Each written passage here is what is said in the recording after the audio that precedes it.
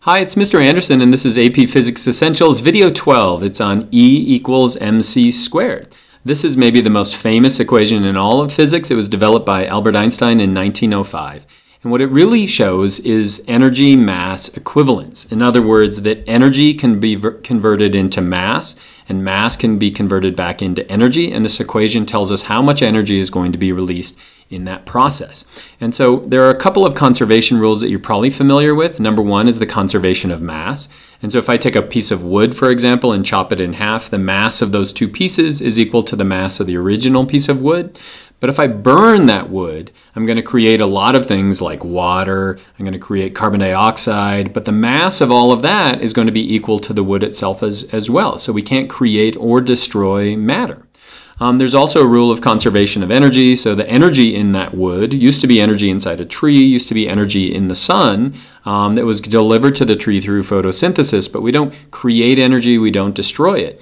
But what we learned in the last century is that mass can be converted into energy, and energy can be converted back into mass. And so we've kind of adjusted that conservation rule, and it's the conservation of mass energy. And we refer to those as the same thing. Mass is energy. Energy is mass. They're essentially the same thing. And this equation allows us to see how we can convert between the two. And so the three things in this equation are energy, mass, and then the speed of light. So if I want to figure out how much energy is in matter, I can just multiply it times the speed of light squared. And so what is the speed of light? Well, it's a really large number. And if I square a really large number, I get an even larger number. And so there's a huge amount of energy locked in a small amount of matter.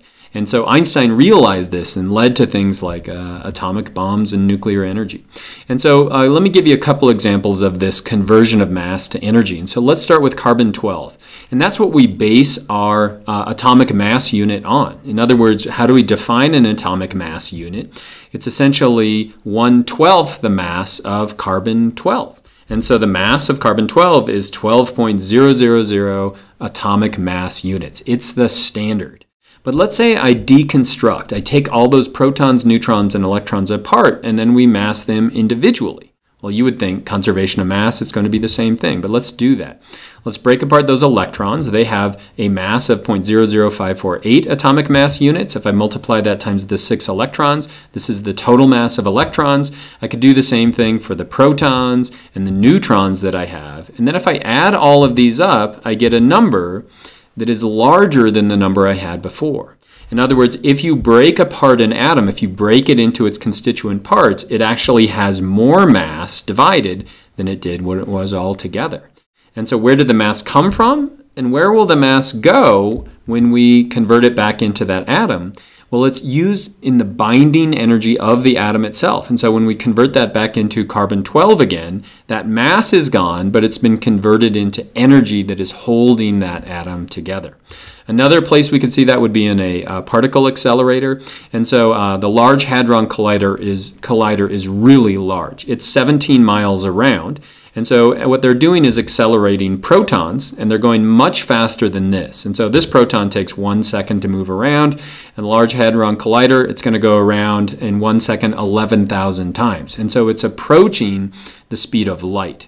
It's like 3 meters per second less than the speed of light, but it'll never get to the speed of light. And why is that? Well, as the proton is moving, if we want to accelerate it, we have to put energy into it, and a lot of that energy ends up being converted into mass. And so the proton gets heavier and heavier and heavier. And eventually it would move towards infinite mass, and we would require infinite energy to speed it to the speed of light. And so that's kind of a universal speed limit. And so again, in this case, we're converting energy into mass. They're convertible.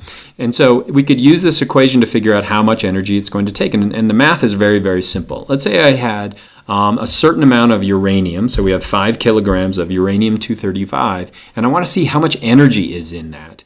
Well, we're going to be able to solve for energy in joules just using the mass of that uranium times the speed of light squared.